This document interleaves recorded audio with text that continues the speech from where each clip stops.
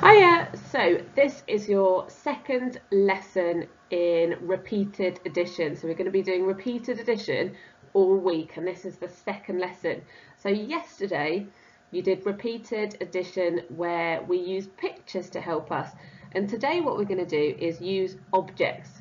So our WOLT says use objects to help write a repeated addition number sentence.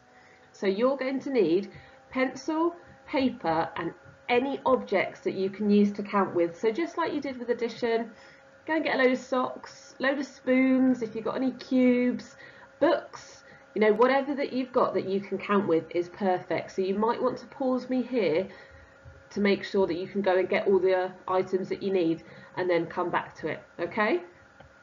So if you need to, pause me. If not, move on. Okay, so I wrote this yesterday, but I've kept it there as well today. So repeated addition means that you add the same number over and over again. So addition, you sign like that, and you're adding the same number over and over again. Okay. So remember, these are just examples, and then on the last slide, it'll be what you guys need to do. So this says, here is an example of a repeated addition number sentence using objects.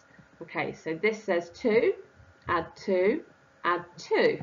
So if I had 2 lollipops, I'd put that underneath the number 2.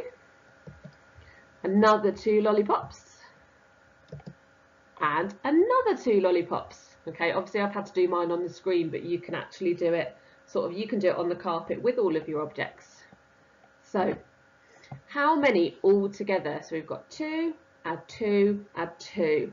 So it's 1, 2, 3, 4, 5, 6. Or I could have counted in twos and gone 2, 4, 6. So 2 add 2 add 2 equals 6. Okay. So here is an example. So you don't need to do anything. That'll be on the next slide. So here's an example of repeated addition number sentence using objects. So what I've got is 3, add 3, add 3, add 3. So I'm adding the number 3 4 times. So I've got 3 socks. So you could use socks if you've got those. So 3 socks, another 3 socks, another 3 socks because it's the same number, another 3 socks.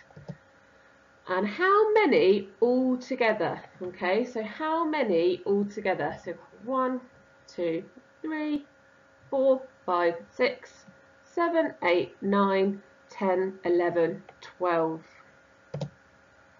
So 3 add 3 add 3 add 3 equals 12. Do you see how carefully you need to count it? Because I nearly just got confused with how many 3s there were. Okay, so this is now what you guys need to do. It says, can you use objects to solve these repeated addition number sentences? So you've got 5 repeated number sentences. So if you use your objects, so for 2, add 2, add 2, add 2, you could get everything out on the carpet or on the table and put your 2 objects, then add another 2, then add another 2, then add another 2. So you'd have groups of them, wouldn't you?